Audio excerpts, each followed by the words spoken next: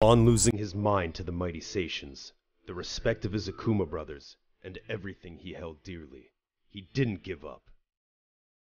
He wandered through the world with nothing but a single eye.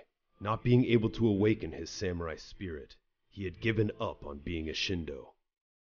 And upon hearing the death of his previous sensei, Bankai Akuma, he knew something was wrong. The home he had, Ember, was being manipulated by the ones who betrayed him.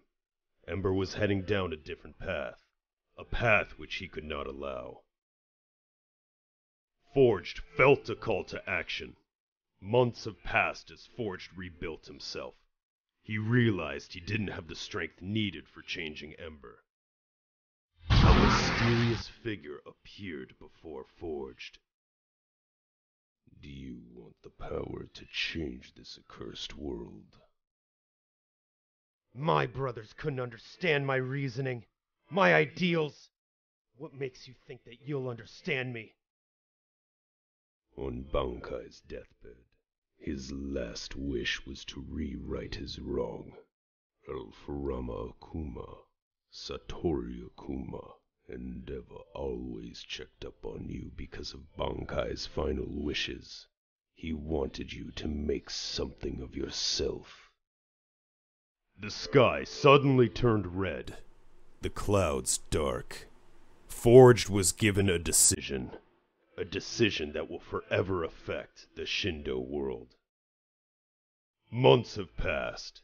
Chaos, wars, and the fall of the samurai order. A world engulfed with the third great Shindo war. I used to look up at these two statues and think that someday I'll make a difference in this world. There is no difference. Only corruption. Only twisted ideology. Only cries of newborns bred for war. The greatest gift was stripped away from me.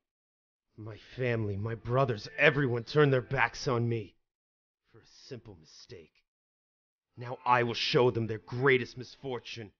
A misfortune of loneliness.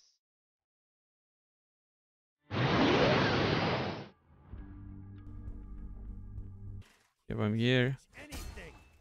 Dead. Alright, I got him. So, what do we get after this?